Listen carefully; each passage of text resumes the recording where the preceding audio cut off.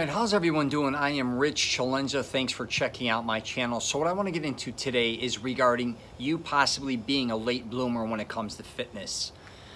And I don't think a lot of people realize that the potential they truly have. Now, I've done other videos on this regarding this subject matter, but I'm going to kind of give more examples because I think a lot of people don't realize their full potential when it comes to their athletic ability, I guess you could say. That would also include losing weight or gaining muscle as well. So I just did a podcast recently with a good friend of mine, Brian Marchi, and he was talking about that actually he didn't discover his full strength or potential until his mid-40s. So we've been good friends for a long time. He's been watching some of my videos, and you know, I wanted to have him on my podcast just because he's lost a substantial amount of weight and he just seems to be getting stronger mentally and even physically. I mean, he just seems to really be in the game. And one of the things we discussed was, again, people kind of getting caught up in their past and thinking the way they were is the way they are now, especially when it comes to strength or coordination. And I'm here to tell you, don't get caught up in that. And I'm going to give you some examples. So maybe you were in high school. Like when I was in high school, I was the scrawniest kid.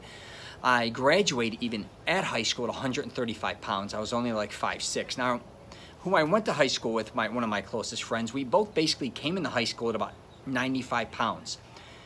When we graduated, like I just told you, I was basically 135, 138 pounds, 5'6". He ended up being about 6'2", I think, around 200 pounds. That was the difference between the two of us. Now, he basically 1 year, his senior year, I think he grew literally 10 inches. But then, now let's fast forward, I moved to Florida, and then I'm 138 pounds. I started hanging out with another buddy of mine, Joey, from New York, and he was about 185, 190 pounds. I'm still 135 pounds. We're the same height. But when I was 19 years old, all of a sudden, I went from 138 pounds, going into 20 years old, I all of a sudden got to 220 pounds. I again, late bloomer. My strength catapulted. I also grew 4 inches. Now, I know that's not going to happen to everybody, but what I'm trying to use as an example is a lot of times when it comes to your body, and this goes for if you're younger or middle-aged, it's constantly changing and evolving. You may have been very heavy throughout your youth, right? But you never truly understood that you could lose weight and get in a lot better shape.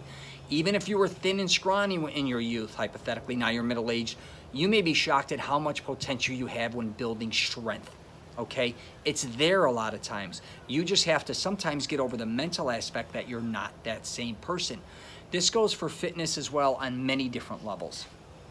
When you were younger, I've discussed this, you could even, let's put it this way, you have seen maybe even throughout your life somebody in high school or even somebody who maybe even went to college where they were kind of like not that great, right? Everybody was better than them, even, you know, the upperclassmen, all that stuff were faster, stronger, all those type of things. But then by the time it came around to the end of, you know, graduating high school or college, before you know it, they were the strongest, they were the fastest, right?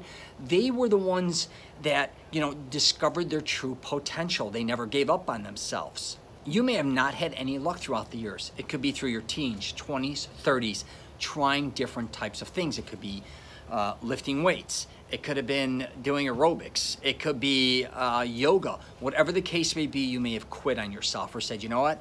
You know, working out just isn't for me. Fitness isn't for me. Playing sports isn't for me. Listen, there are so many different types of things you can do. And the bottom line is you got to find what you love. And eventually, I really believe if you find something you love, you may not excel to be a pro or something very high-end, but you can learn the skills to enjoy yourself. And you don't have to get caught up on YouTube or Instagram and competing against anyone. If you want to surf and you tried when you were younger and you kept, you know, you got the shit kicked out of you, go back out there, keep going. Eventually, again, you may discover now, regardless of what age you are, you had the potential and the coordination and the patience to learn how to do this. A lot of times too, when we were younger, we just didn't have patience. Say you wanted to skateboard and you know, you went and skateboarded, you fell a few times, you're like, I ain't doing this shit anymore. But 10 years down the road, you again may want to skateboard, but you're like, you know what, let me get a different type of skateboard for one. Maybe it wasn't big enough for me. Maybe the wheels weren't right, but you learn how to fall, get back up, fall, and you learn that coordination on how to do that. A lot of times we make things so much harder than they are. But yeah, back to fitness again, or working out. You may want to go try Pilates, okay? You may want to try rock climbing. You may just want to hike. There's so many different things you can do out there fitness related, but again, you have to figure out what you like. But also, you got to learn to take your time. Working out or doing anything takes a substantial amount of time. I talk about this all the time. People think they're going to go, I don't care if you go play basketball, hockey, play soccer, whatever. You think in like 2 weeks, a month, 2 months, I'm going to get really good. Or I'm going to get good as somebody who's been playing for a decade or two. That's not going to happen. Also, don't compete against them as well. You sometimes get caught in life competing with people that have been doing something much longer than you have. So of course they're going to be more advanced. That doesn't mean you can't catch up to them, but you also have to be realistic. If I went to go work out right now, say with a professional bodybuilder, and I've worked out my entire life, could I keep up with him? Probably not anymore. I could in my past, right? Even powerlifting, I was so much stronger in my past. Could I do that now? Of course not. I couldn't keep up with those guys. That doesn't mean I'm going to quit lifting weights or quit working out. You got to realize to take it slow, but realize it may take years, even a decade or so, to truly master certain things. But listen, the journey along the way is well worth it, I promise you. And this really goes for losing weight as well.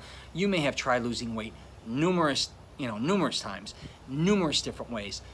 There still may be a way for you to lose weight. You just haven't discovered it yet, okay? Same with building muscle. I know a lot of guys have worked out and they're like, man, I'm just not getting the results I wanted. Again, the workout you were doing just may have not been right for you, especially if you were working out, let's say in the 80s and 90s. Things are so much more advanced, so much more equipment.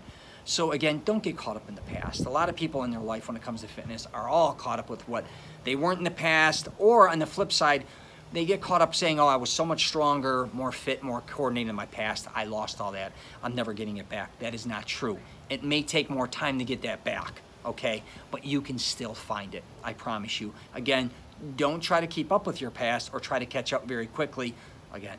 So keep that in mind as well. So I'm going to wrap it up there. I just thought I would do another video on this because it gets brought up to me more and more and more. People discovering how strong they are and how much better fit they are actually middle-aged than when they were younger.